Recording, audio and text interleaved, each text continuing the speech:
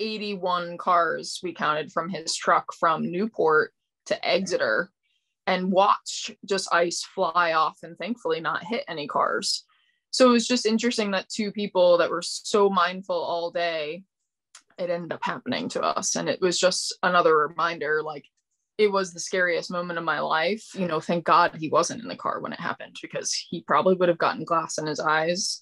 You know, the seat was covered. It was on me too. I got really lucky to not get it into my eyes, but whoever would have been in the passenger seat, it would have been pretty bad.